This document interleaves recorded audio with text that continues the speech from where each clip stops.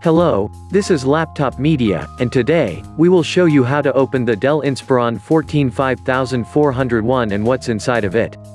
To get inside of this laptop, you have to undo 7 Phillips head screws. The 2 in the back corners remain attached to the panel and gently lift it, so that you can start the prying process from there.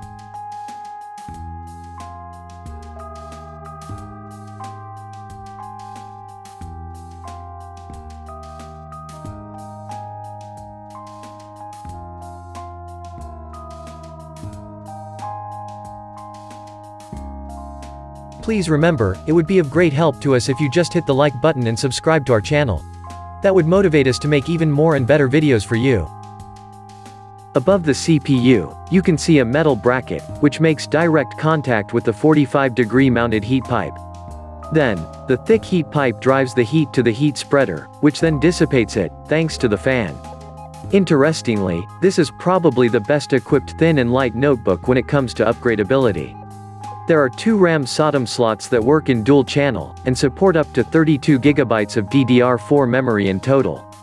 Also, the memory works at 3200 MHz. And not only that, but there are 2 M.2 PCIe X4 slots for extremely fast storage options.